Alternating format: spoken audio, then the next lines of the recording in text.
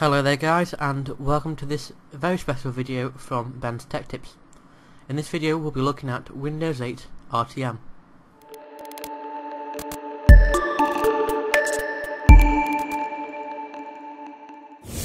Okay, so Microsoft has sent me a Windows 8 Professional Retail RTM. So that's released to the manufacturers basically before it gets released to the general public. Okay, so I'm just going to show you it in a virtual machine. In this video, this is part 1, I'm going to be showing you the install and how to install it and the setup, and in the part 2 I'll actually be going through some of the apps in Windows 8. Okay, so I'm going to power on this virtual machine.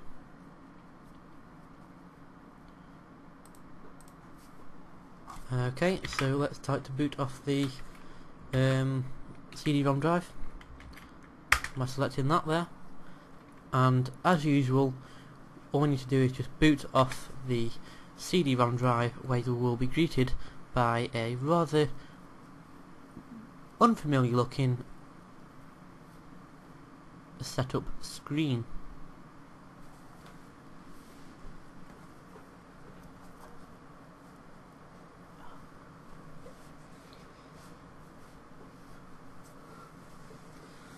And this does take a second to boot, although I found out that the Windows 8 install is considerably smaller than the Windows 7.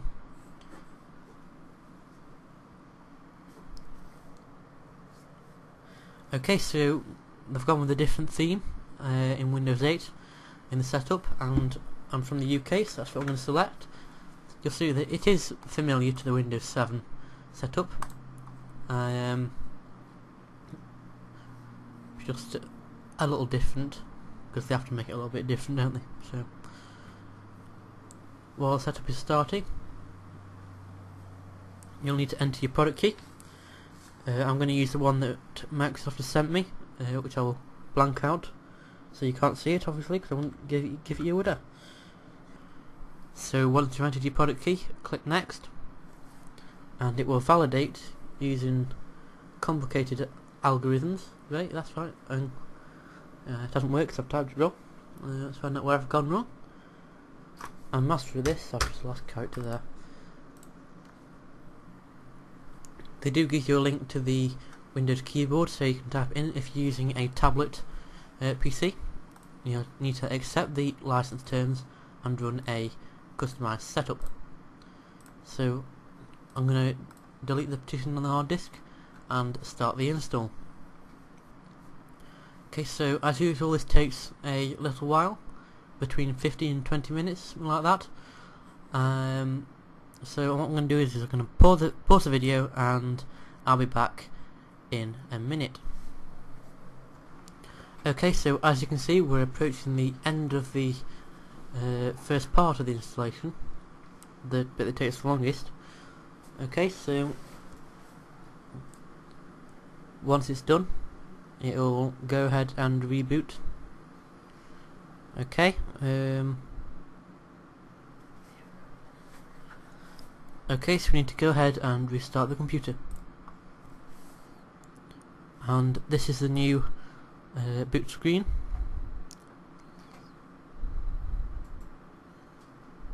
You will notice that the virtual machine on mine will not record properly, and that's because it's a virtual machine and they don't like having heavy graphical products installed on them. I have tried this out on a physical system and it is very, very smooth, and I generally like it. It's either something you love or you hate, and you'll see why in a minute when we get into Windows. You'll see that it takes not a lot of time to get the devices ready.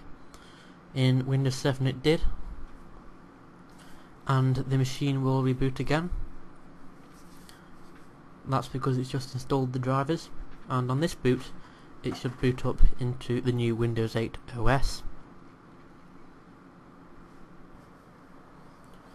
Okay, so we're now at the new installation wizard. Here you go. So as you can see, Microsoft have given us lots of options to customise our machines. So we can choose which colour we want. For me, I'm just going to go for the standard purple one. And then we'll call this Windows 8 PC. But you can call it what you like. Okay, so we're going to use Express settings. We're going to not use a Microsoft Live ID, just for the purpose of this video. Saves a lot of time. So Windows 8, and insert your password and the password hint if you like, and click finish, and it will start finalising your settings.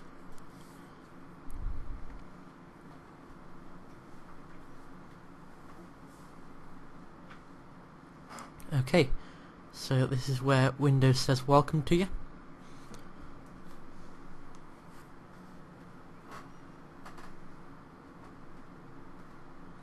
Now some of you may be going, oh look at this looks well good, and some of you may be going, this looks absolutely terrible.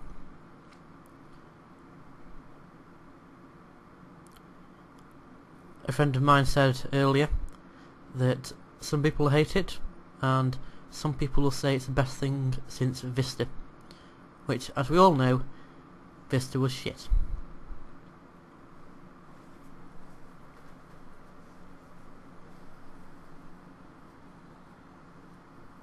So you can move your mouse into any of the corners and they will do different things. So for example, you'll be able to move your cursor to the right, top of the right hand corner, and it will show you the new sidebar. I can't remember the name of it, but anyway, it's booted now, so here we go at the new start menu, and as you can see, we're now in the new Windows 8 OS. We can switch back to the desktop, and okay, so we can go to the start menu, and generally it's a nice experience. Okay, so thanks for checking out my part 1 video to the new Windows 8 OS. Please check out my part 2 video, which is coming up now, by clicking the button below. Please like, rate, comment and subscribe to BensTechTips for more computer videos.